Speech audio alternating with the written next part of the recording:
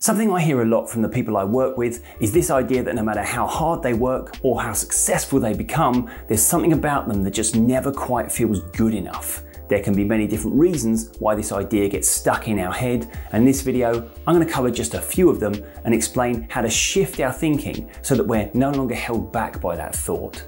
I'm Tim Box, Mind Coach, and this is 3 reasons we don't ever feel good enough and what we can do about that.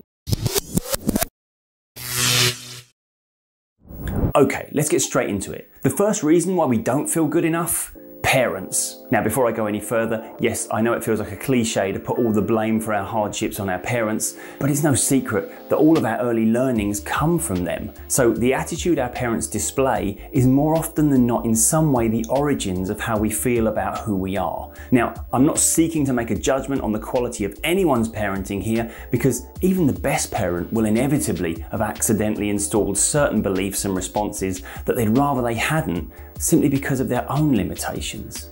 So let's not be too down on our parents, because it's a tough job and we can't possibly get every aspect of it right.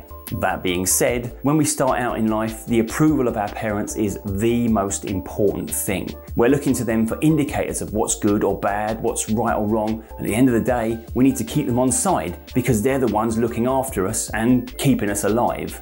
Now, there are many ways that their attitude can have us concluding certain negative things about our self-worth, whether that be because they never showed us enough love or appreciation, so we decided we mustn't be worthy of it, or because our parents were so keen for us to succeed that they kept driving us to do better and then just gave us the impression that we could never satisfy them and that must be our fault for not being good enough. The mistake we make in these instances is in accepting that the opinions of others, even our parents, represent a valid and accurate assessment of our worth. Yes, as a child, we're very much a blank slate to be written on, but that quickly changes as we start to develop our own ideas. And there is a point, and let's face it, pretty early on in life, where our parents stop being the expert in the room about exactly who we are, what we have to offer, and what we actually want from life. So here's the thing, if I want an opinion on something, I'm always best advised to speak to an expert. So if I want an opinion on plumbing, I'll ask a plumber. If I want advice on a legal matter, I'll ask a lawyer.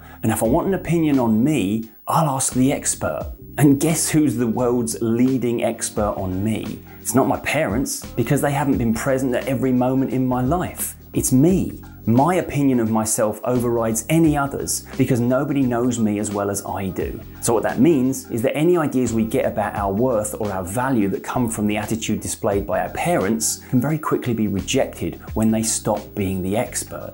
If our parents don't see our worth, then we can simply file that alongside the long list of things we inevitably disagree with our parents on. For all the opinions and advice we might accept from others, always remember, nobody decides what you're worth except you. Okay, the second reason we might have a low self-worth is perspective. We often look at others and decide we just aren't doing as well as them. They seem to be achieving more. They seem to be living a better life. They don't seem to be struggling quite as much. Social media is a good place to go if you really want to take a knock in your own self-esteem. But it's often said that comparison is the thief of joy, and there's a good reason for this. When we compare ourselves to others, we inevitably have a warped and distorted perspective. All we see of other people is the surface stuff, the highlights, the things they want us to see, whereas what we see of our own journey includes all the mistakes and missteps. In the movie of our life, we see our own behind-the-scenes footage and outtakes that would ideally never actually make the final cut. When we compare our outtakes to their highlights, we don't measure up too well. Yet always remember, their perspective is exactly the opposite. They see our highlights whilst being all too aware of their own outtakes. Look,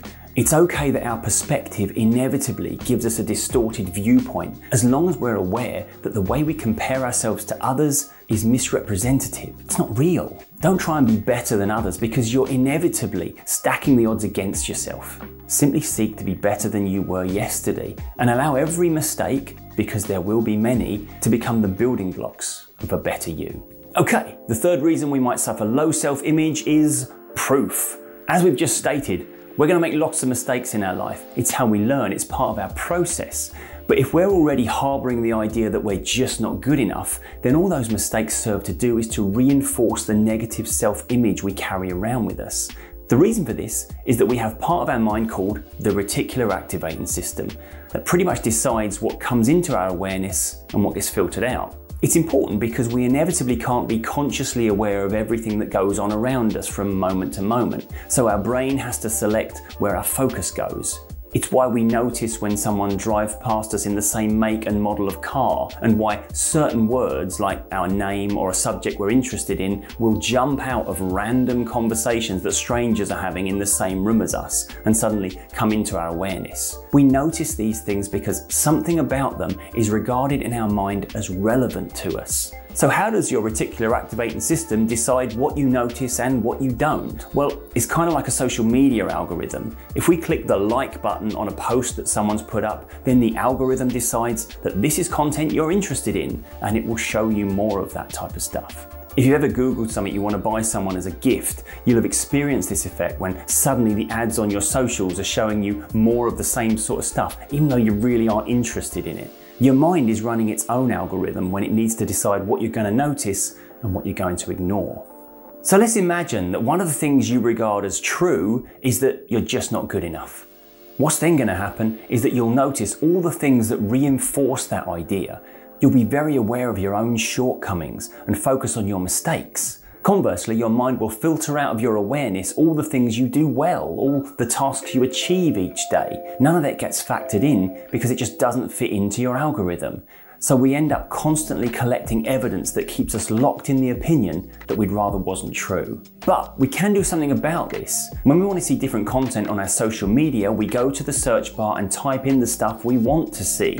And this is kind of what we need to do for ourselves when it comes to changing the things we naturally notice. We might need to start by actively drawing our attention to the things we're doing well, allowing ourselves to notice and be proud of the little things that we are achieving. We have a bad habit when we suffer low self-esteem of rejecting the things we do achieve as one of those easy things that pretty much anyone can do. We do this because obviously what we're doing can't be that great or unusual because after all, we're not very good. So if we can do it, surely anyone can. But if we really want to change our algorithm, we have to stop making this assumption and start to appreciate the steps we take every day. Actively look to recognize and congratulate yourself for the things you get done. Start to regard the things you get wrong as valuable steps forward. Stop beating yourself up and putting yourself down.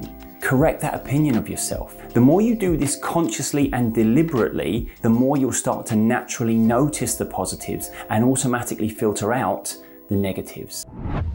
So there you have it, 3 reasons we don't feel good enough and what we can do about that. Guys, I hope this video was of value. If so, please hit the like button and don't forget to subscribe as I put new videos up every week, all about shifting the way we think and improving the way we respond. Also, take a look at the podcast I do with my wife every week called Thinking Outside the Box for a slightly different take than the norm on how we manage our mental health. But that's all for now. I'm Tim Box, Mind Coach. Remember to be kind to your mind, and I'll see you next time.